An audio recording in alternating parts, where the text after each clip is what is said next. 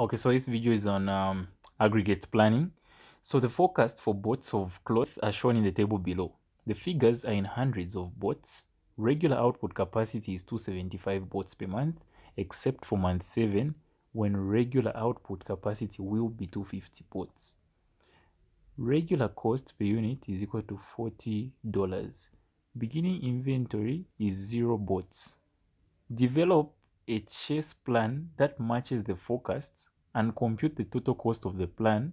Then they're telling us that overtime cost per unit is $60. So we want to make a chase plan, but I know the understanding would be how come we're making a chase plan, but we're not limiting it to the exact amount that is on the demand or forecast, I would say.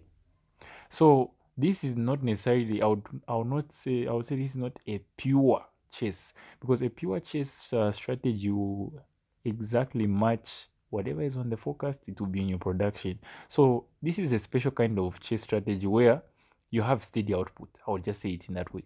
So if you have such a scenario, then you will expect differences, places of uneven demand, meaning you now need to see how best to cater for that demand in order to keep matching it. That's the whole point. So in that quest to match demand, you'll be putting in the exact difference that will be being found in any month or a period that will have a shortage where demand is greater than production. That's what we mean. So let's prepare the plan. So now watch what's going to happen here. We've been told that develop a chase strategy plan that matches the forecast. So you've been even told in the question that, okay, the production that has to be made will be matching the demand, and they have got a steady output of 275, but it will only change in period 7, which is the last one. But remember, it has to really show that you're matching. So what you're going to do is, period 1, the forecast was 250. But quite alright, from period 1 to 6, they have a steady production of 275. But they have limited us that you have to match. Hence, put a 250 here. Alright. The next one, which is period 2. Period 2 has got 300. But how can you match the 300 if your steady production is 275? So you just have to show your 275 now. That's the maximum you can produce. Yes, it's not matching, but that's where the overtime will come in. That's why it was stated in the question. Yeah, so overtime is just there to come and cater for those differences so that it makes the production match the demand at the end of the day. That's the whole point. So this is how you deal with a chase demand strategy question that has given you highlighters of a steady demand, but you're still being asked to make it match. So that's what you do. Just follow it closely and you'll get the logic. So here you put 275, despite them despite it being a 300 focus there, but it will match. Don't worry about that. Then 3, there's 275 as the regular, but the focus is up to 250, so just limit your production to 250 there because you're matching. In 4, 275 because there's 300 there. In 5, put 275 again, since there's 280, it's still larger. In 6, put 275 again. But in 7, they told us that the production has now dropped to 250. So just put up to the maximum they produce in that period, which is 250. And then, as we said, any differences, this is where this one comes in now. Overtime, the one I've written as OT. So how does overtime come in? In period 1, there's no need of overtime. We have covered everything. In period 2, we will need overtime of about 25. I hope we're observing that. To cover for that difference. So the whole point is just to match. Nothing like close with some stock. That's the advantage is chase demand doesn't have a lot of entries. It's just all about matching the forecast to the production, just like that. Yeah, so then period 3, nothing. Period 4, 25. I hope you're seeing that this 25 is just coming to cater for that uneven difference. Yeah. 5, put a 5 here. Okay, that's the difference there. 6, no need of overtime. 7 needs overtime of about 30. And we are done. It's as simple as that.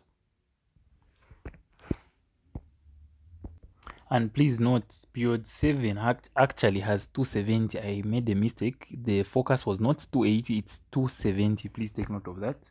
Meaning the difference should be 20 actually now. There. Yeah. for overtime. So after this, there's no need to put any other entries. Just go to the cost now and compute the cost of the plan. How much was regular? So when you're computing the cost, just compute the costs of the components that were given. So they gave us a cost for regular, which was $40, and also gave us a cost for overtime, which was $60. So if those are the only costs in the equation, just deal with that. So regular, you start regular. What's the cost for regular?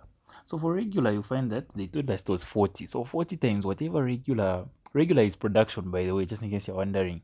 Regular just stands for the regular production, that's in full. So you'll be multiplying it on every production figure. So 40 times 250, 10,000. The next one, 40 times 275, 11,000. 40 times 250 again, 10,000. 40 times 275, 11. In that manner. Okay, so in that manner, and I hope that is also making sense. Then overtime they said it's $60. So $60 times whatever overtime figure you find in any period. So 60 times the first 25 gives you how much? 1,500. The next period has nothing. The other one, 1,500. The other period, 60 times 5, so that should be about $300. Then the last one, 60 times 20 is $1,200. So after this, compute the total cost of the plan. So it's basically that. So this is 10. Just add up these same costs only. Just add up the costs. So 11 plus 1 5 is 12,500. 10,000. 12,500. 11,300. 11. 11,200. So I'm sure when we do our summation, it gives us that the total cost of this plan is 78,000. By the way, check what's in the box that I'm just boxing there. 78,500 is the total cost of this plan. So it was quite right, a very brief question, but you can see there's been some understanding or a tip that has been learned in this one about how you can deal with chest demand, despite knowing, okay, chest demand should match the demand of forecast given, but how can you deal with it where a company is limited to a steady rate of production? And I hope this video answers your question.